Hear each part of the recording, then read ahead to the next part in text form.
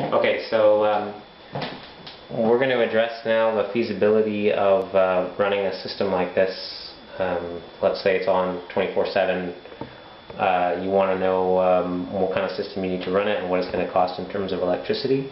So what we're using to process voice commands and send them through the network is a netbook, one of the cheapest laptops that you can buy.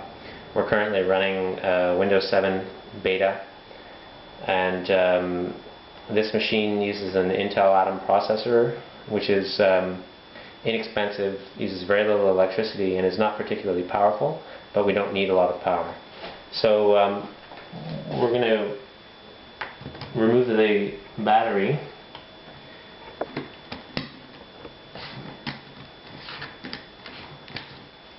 So that we can see exactly how much electricity is being used while this machine is running.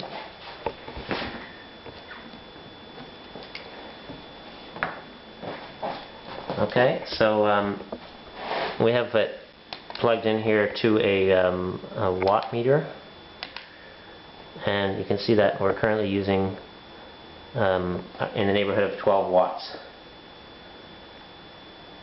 You getting that? Mm-hmm.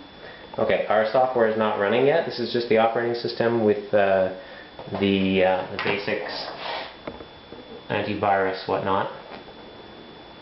And I'm just going to start up the task manager. So as I said, this machine has 1 gig of RAM. We're currently using 420 megabytes, and the CPU is essentially idle. So the question then is, what happens when we run the software?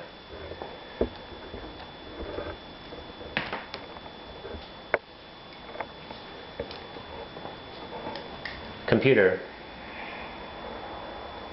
artist, Albinoni, play.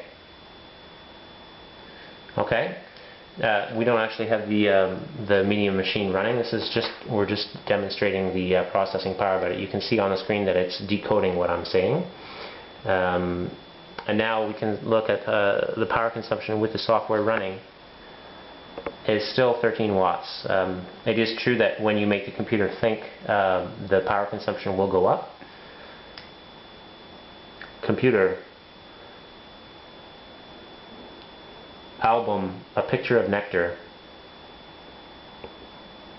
But as you can see, it's not significantly taxing the machine in terms of energy consumption. We're still staying below 15 watts. And if we go back to the computer, I'll quickly show you.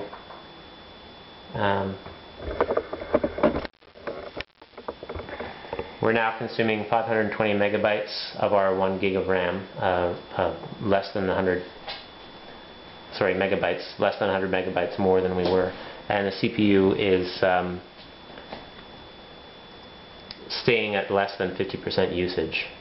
So, computer,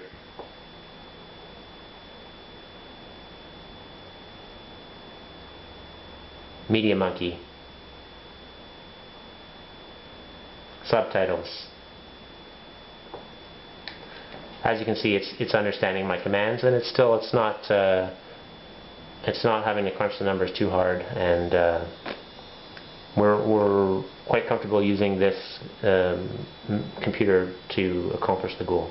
The media center itself would not necessarily be on 24/7. We can use this computer to turn on and turn off other computers in the house as we need to.